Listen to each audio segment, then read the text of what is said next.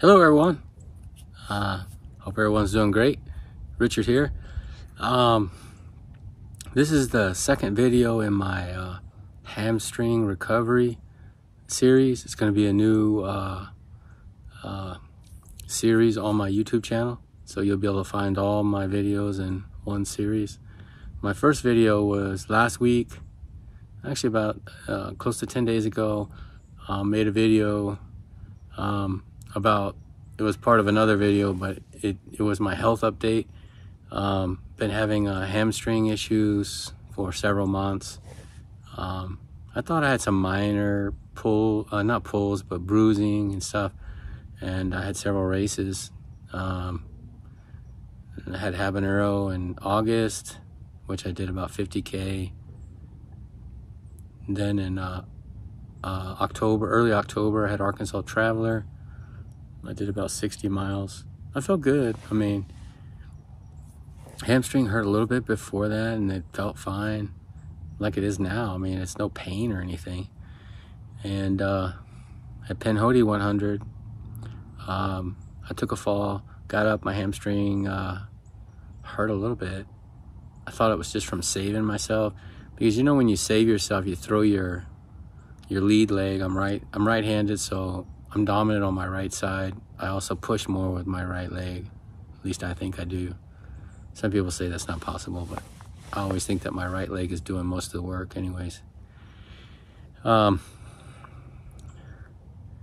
when you fall, you put out your leg to stop you, and it's at a full extension, which is makes your hamstring the most vulnerable. And it's doing the braking power when you're trying to stop from falling. You know, I'm 205 to 210 pounds. It's a lot of weight coming down.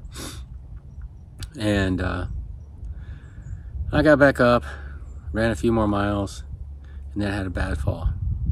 I've been thinking about it a lot. I'm not sure if my hamstring had a real big problem and made me fall, or I tripped on a root or rock. I think I tripped, because the trails have a lot of leaves and straw, pine needles. Anyways, when I got up, my hamstring was hurting really bad, and like I said in my last video, I had to hike for several more hours with a hurt hamstring. Well, about a week ago, I visited Austin Sports Medicine. It's a very big sports medicine clinic in Austin. They near UT, and they specialize in sports injuries. They have a lot of doctors there and surgeons and a big PT staff. So it's kind of far from me. It's about an hour and a half to drive there. But I thought it'd be worth it because I wanted somebody that specializes in sports, especially running.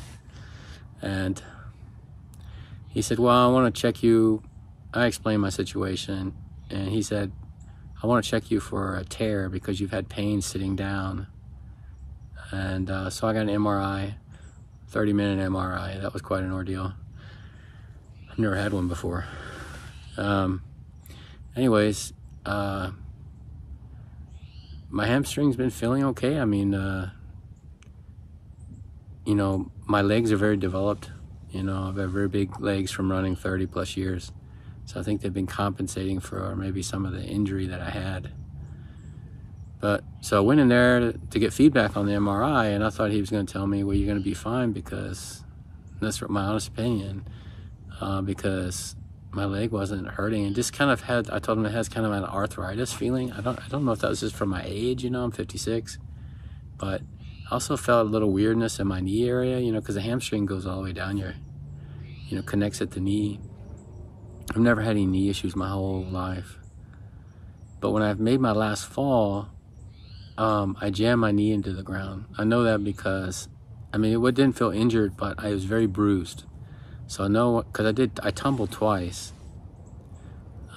People running behind me said I did like a Spider-Man roll. It was funny, but it wasn't funny because I really hurt myself. Took myself out of the race too. Jammed my knee in the ground. Anyways, my knee, for the last few months, I've kind of feel something weird here and there, kind of a tendon thing. Didn't think much of it. Well, anyways, I went to the doctor's office last Friday. Today's, Today's Sunday, but you'll be watching this on Tuesday. I'll release a video on Tuesday. So doctor came in and said, you really messed up your hamstring. You need to go in surgery on Tuesday. That's what he told me. So he goes, if you want to return back to the full potential of what you have, he says, that's what you need to do. And I'll read what the MRI said. And then I'll tell you what he's going to have to do.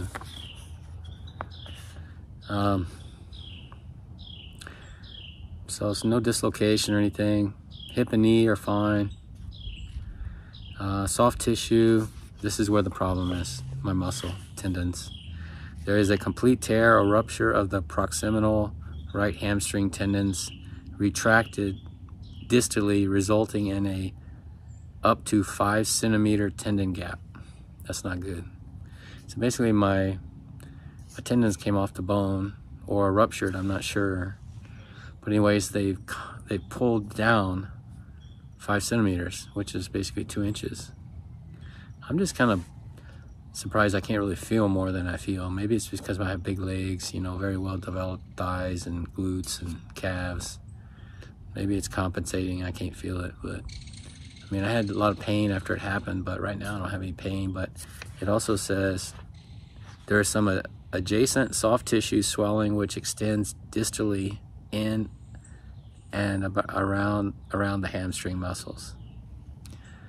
So impression, or basically what's the conclusion here is complete tear or rupture of the right proximal hamstrings, resulting in the 5 centimeter fluid-filled tendon gap. Basically what I just said. That's just kind of a summary. So the doctor's very experienced. I mean, he even does hip replacements, so I feel pretty comfortable with him. He seems to know what he's talking about. I mean, he told me, he said, you don't have to do this, but the rest of your life it'll be a little bit discomfort here and there, and you won't be able to do what you do, because I'm a very active person. So he said he didn't suggest it. He basically said you need to go into surgery next Tuesday. He said that it's a, you know, something that needs to be fixed. I really feel that way because it feels like it completely goes away. And of course, there's some sitting pain.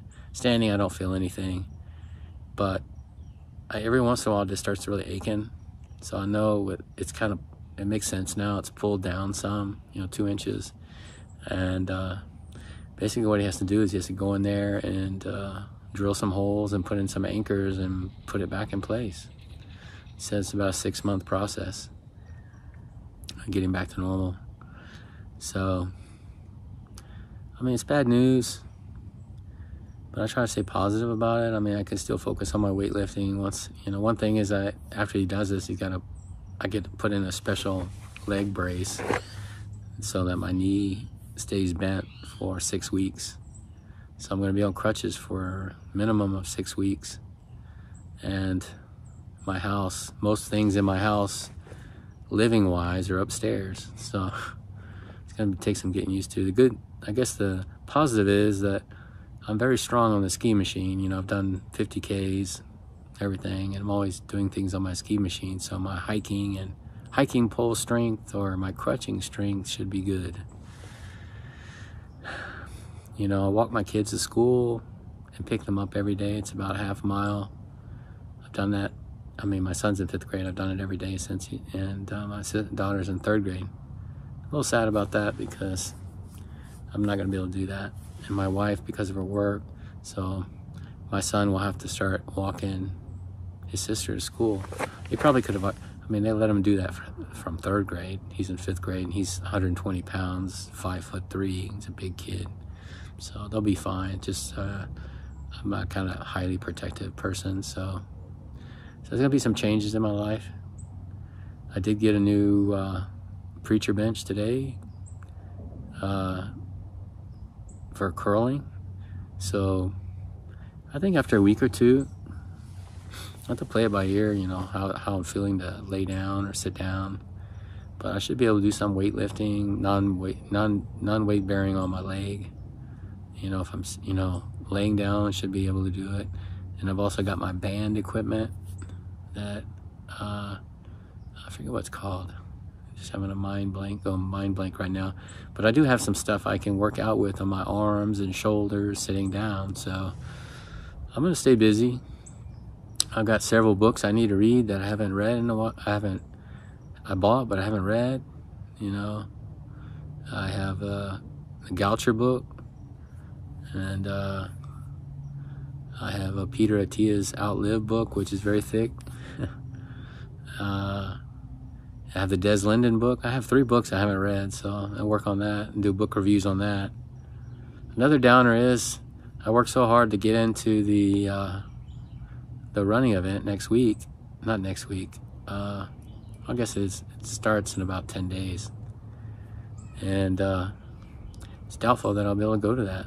I don't know. I'm gonna play it by ear. I mean, if I'm feeling okay running around on crutches, I'll show up to the show on crutches. That's how important it is to me. But I don't know how much pain I'm gonna be in. I know I'm gonna be in a lot of pain.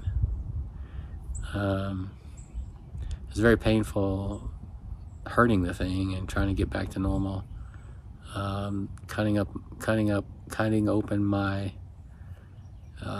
back of my leg and going in and drilling and putting in anchors and pulling the muscle in place. I know I'm going to be in pain for a while. I'm going to have painkillers and stuff, but I'm just hoping that it stabilizes fairly quickly. So I mean, there's some chance I'll go to the running event next week. We'll see. The doctor did say, well, you really can't drive.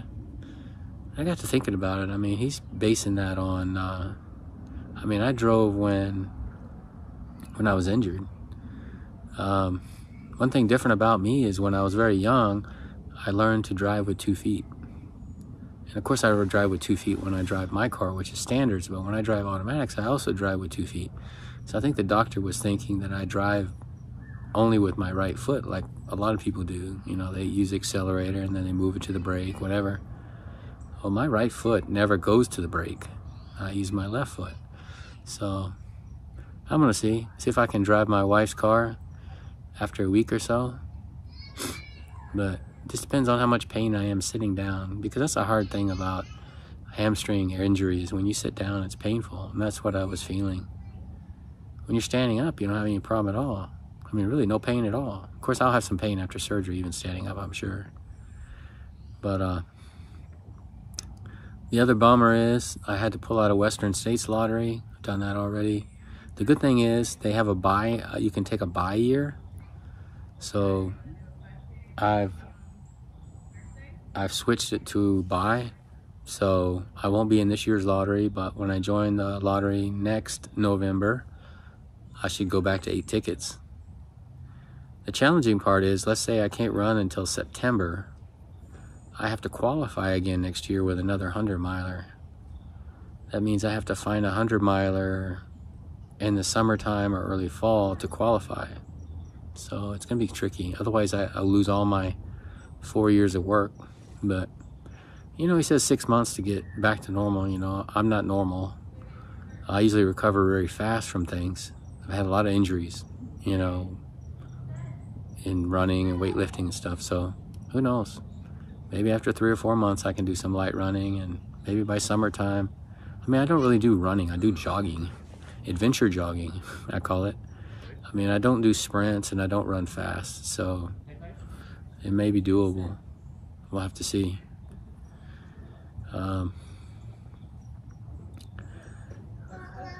Yeah, so that's it. So you'll be watching this video on Tuesday. So when you're watching this video, I'll already be in surgery. So say a prayer for me, wish me the best of luck. And I'm positive things will work out. Yeah, I will still be very active on my YouTube channel doing product reviews. I probably won't be doing any running shoe reviews for a while, but I'll be doing equipment reviews, weightlifting stuff. My burpee practitioner practice will be probably not happening for a while, maybe even till mid-spring or whatever. I can do push-ups because I've been injured, and last week I hit 3 or 4 days I did 200 plus push-ups. So push-ups are no problem, but when you do burpees, you kind of swing your legs up. You know, you're putting a lot of torque on your hip. So I won't be doing those for a while, but I'll be doing push-ups and calisthenics and weightlifting. And who knows, I might get back into cycling some, but I'll still be very active. So please keep following me on my channel. But this series is the second video in the series, and so I'll have a video every week or two giving you progress on how I'm recovering from the surgery. And next video I'll show you the leg brace that I'm in. So I'm going to tell the doctor extra reinforce my tendons. I don't care if he has to put an extra screw in, because I want to be stronger than before, because I need my right leg working right. But hope everybody's doing good. I'm staying positive. Just wanted to let you know what's going on. You know, sometimes you get kicked in the balls, you know, and I'll get through this. It's definitely my worst injury I've had athletically ever. You know, I did motocross racing for 12 years, never got hurt, never broken a bone in my body, still haven't broken a bone in my body. That was one thing that I was thinking, maybe I had a femur stress fracture, but I didn't have anything cracked or broken. So still 56 years, no broken bones, even doing crazy sports my whole life. But I'll get through this. I'm positive about it. And stay tuned. So have a great Thanksgiving. It's going to be next week. So you're watching this on Tuesday. 2 days later, it's going to be Thanksgiving. Thursday, if you celebrate Thanksgiving, hope you have a great holiday. And I'll talk to you soon. Bye for now.